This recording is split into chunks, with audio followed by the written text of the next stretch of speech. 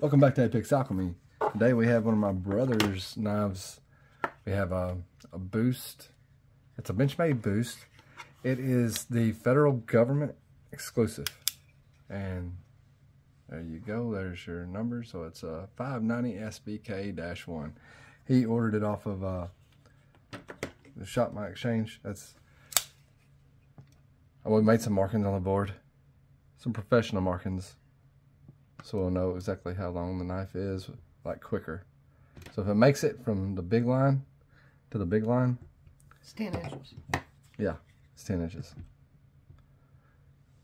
So anyway.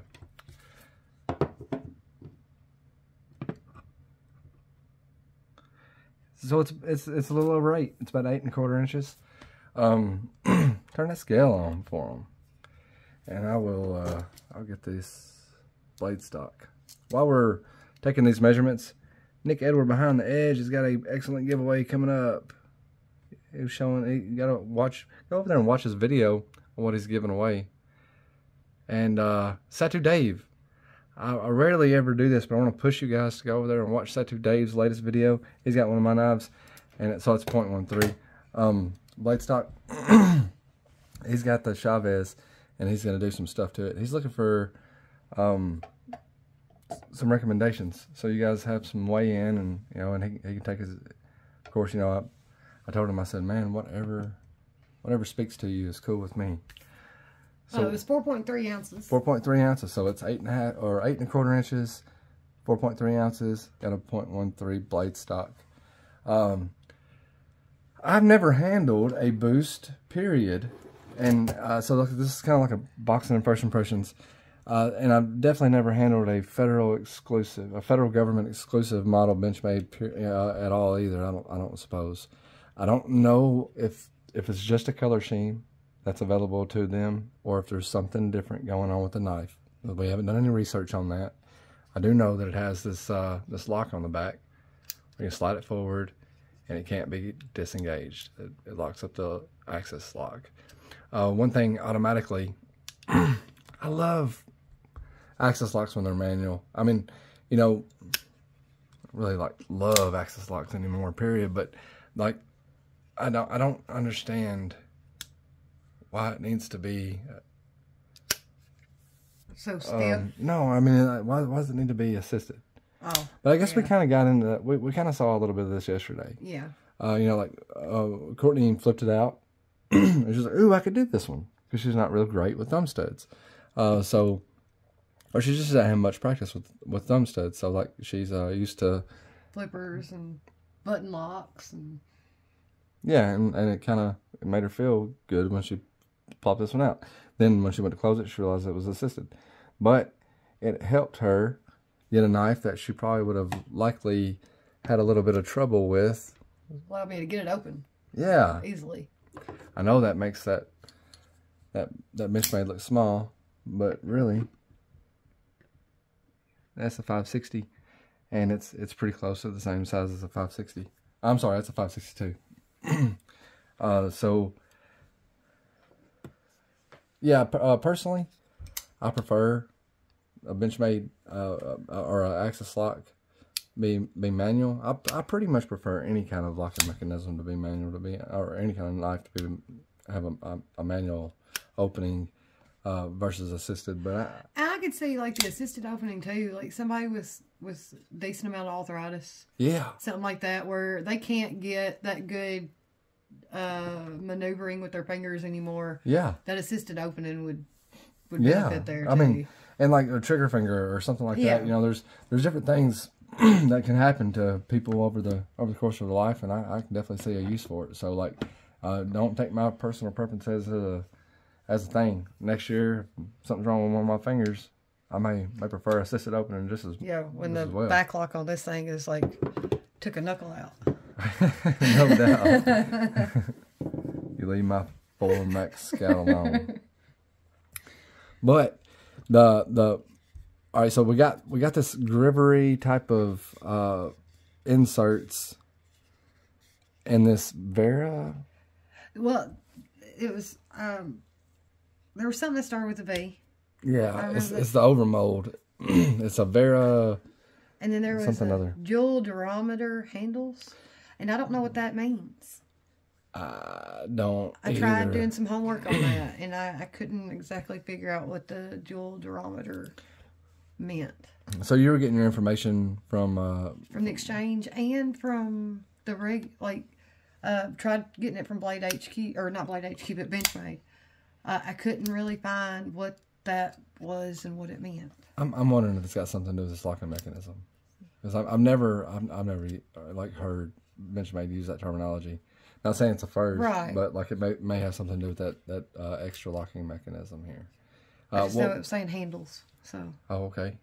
Who knows then? What that locking mechanism does, it just has a bar. It pushes that bar down behind that bar. So you can't pull down. Yeah, so you can't pull this back. So it's locked into place.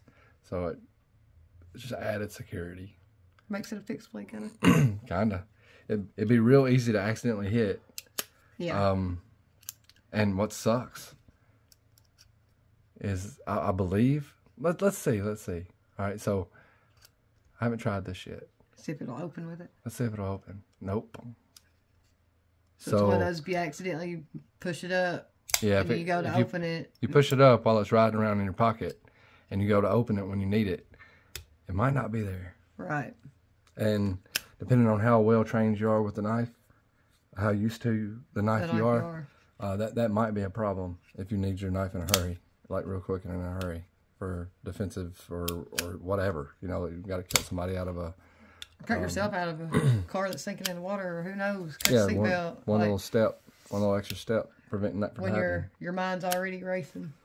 I do like the fact that it comes with that deep carry pocket clip. Yeah. That's one of my favorite pocket clips. It's like very kind of universal too. Like if it wouldn't have a problem fitting on this Emerson.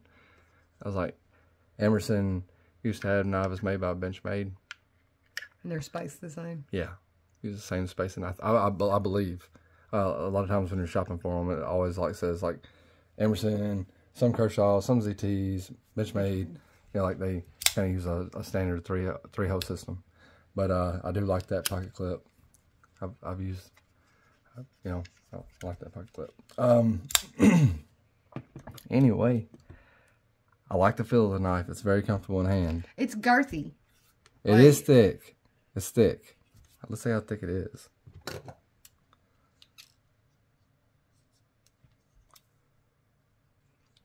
Let me zero this thing out. Tis not zeroed. That may mean we need to 0.73. So almost 3/4 of an inch thick at that point. Let's see if that's right. That seems, 0.70. Mm-hmm. It's it is a very thick knife. Let's remeasure the blade stock. I think I zeroed it out, but let's just see. Yeah. Yeah, 0.13. Okay. Well, all right, man. I think it's a comfortable knife. You know, it's got the assisted opening if that helps you. It's got an extra added layer of safety if that's something that you like. You know, whether that be open or closed. You know, like I could definitely see the benefits of locking a knife up if you had small irresponsible children. Yeah. You know, like in your house, and you emptying your pockets out. And, lock it so they don't pick it up and open it up. Yeah. Right. Overall, I do like the knife. Like I like it. Feels really good. It's got the DLC coating, or it feels like maybe it's Cerakote. But either way, it's got some sort of quality coating on it. It doesn't feel like it's just painted, but it's kind of shiny for DLC. But I don't know. I should have looked that up. It's an S30V. Great still. By the way, the 940.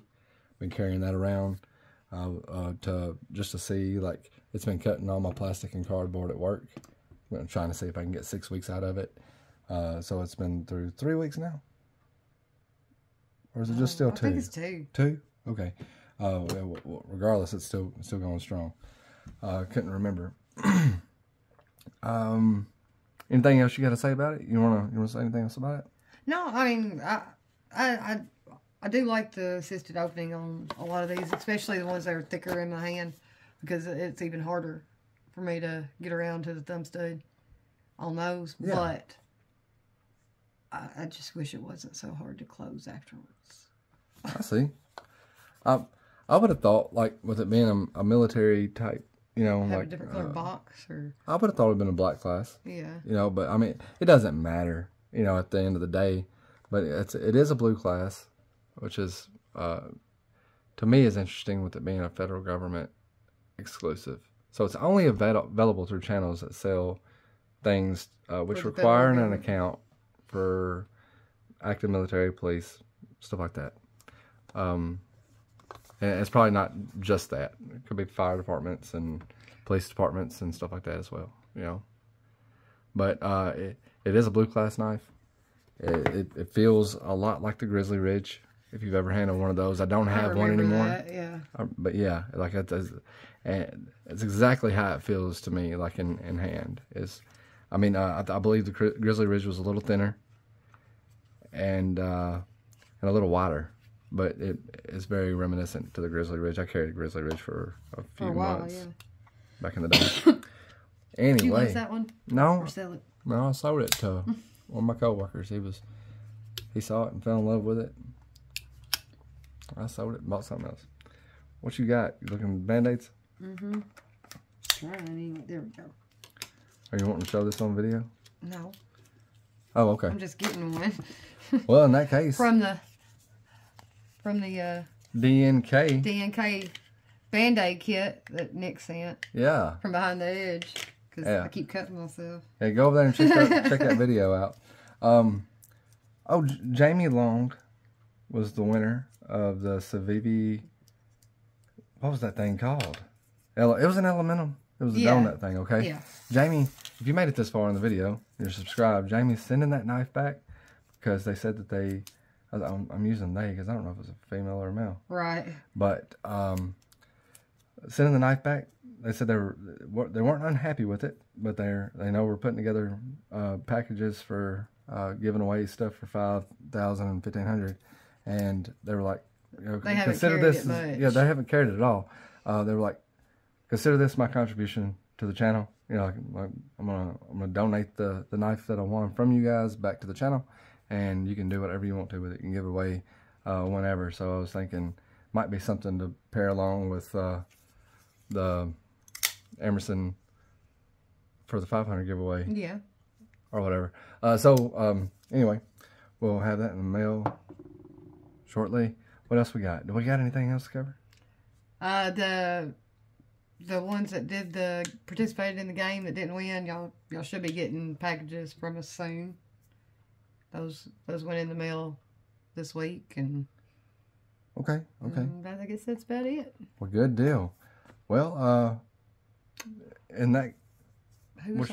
Oh, and Tom. Thank you, Tom. He's our new patron. He's a new patron. Okay, Yep. okay. Well, thank you to all the patrons. Mm-hmm. But yeah, man, very much appreciate you, Tom.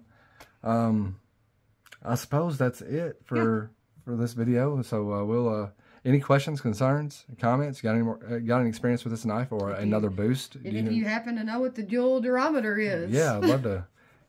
Sounds like some sort of barometric pressure. I know gauge or something, and maybe it's got something going on. We just don't know. Like we haven't pushed the right button. You know, who knows? But anyway, we'll catch you guys on the flip side. So yeah, any kind of information, drop it below. Especially if you've got experience with a regular boost, you know, like I'd like to. I don't mind looking stuff up. I don't mind watching other videos. But I like to get the first impressions without doing a lot of that. Right. You know, like if we look some simple stuff up, but if you know, I'll take firsthand information off of our viewers just as much as I'll trust it off of Knife Center or Blade HQ. So you guys have a great rest of your afternoon. We will catch you on the flip side.